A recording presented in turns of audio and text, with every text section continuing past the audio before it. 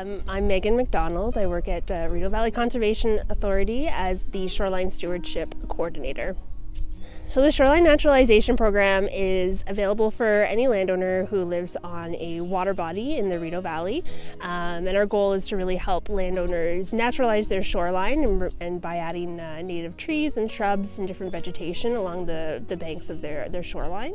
It's good erosion control. It's a really important wildlife habitat. It's called the ribbon of life right along the edge of the water there. And it's also helped protect water quality.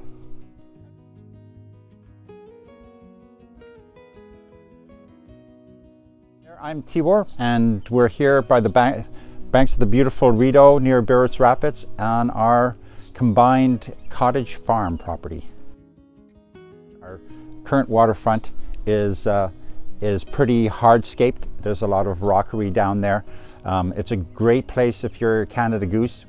Currently we have effectively 12 acres of lawn, so we wanted to replace a lot of that with natural environment.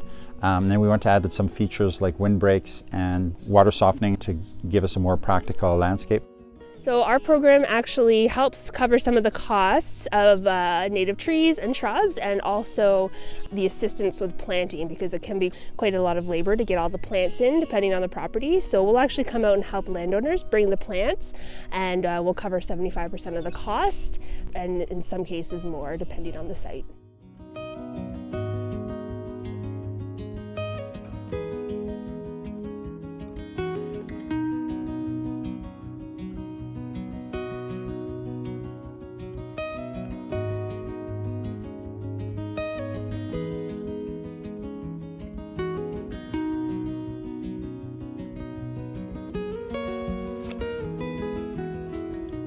It's certainly something that's well worth taking advantage of.